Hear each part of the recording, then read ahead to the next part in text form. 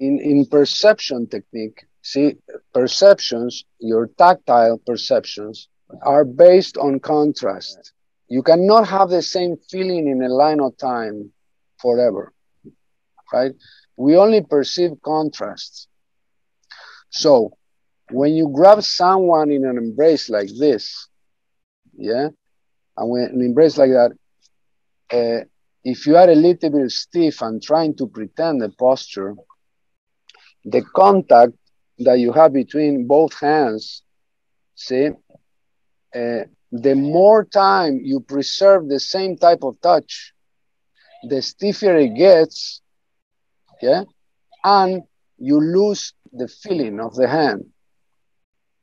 See, this is called catalepsy. It's a very common phenomenon. It's called catalepsy in hypnosis.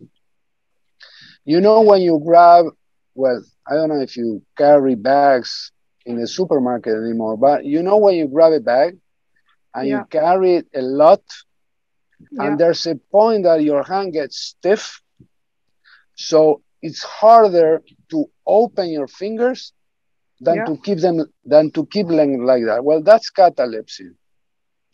So when you see all these tango dancers with fixed embrace doing, is catalepsy. So they cannot perceive their skin and their contact.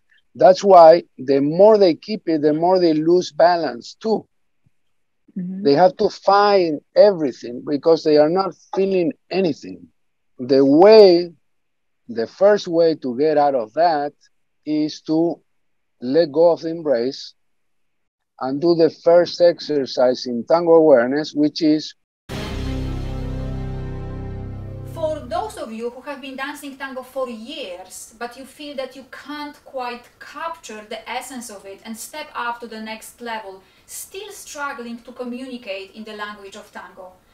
And for those of you that are just at the beginning of your tango journey, maybe not even taken a class yet because it's intimidating and you are not sure if it is for you. Never before has this ensemble of tango experts came together to reveal the unique and ever-changing thought process behind teaching, learning, sharing and evolving Argentine tango. The Tango Secrets Summit will give you a glimpse into full understanding. It will allow you to attain unattainable, even if just for a second.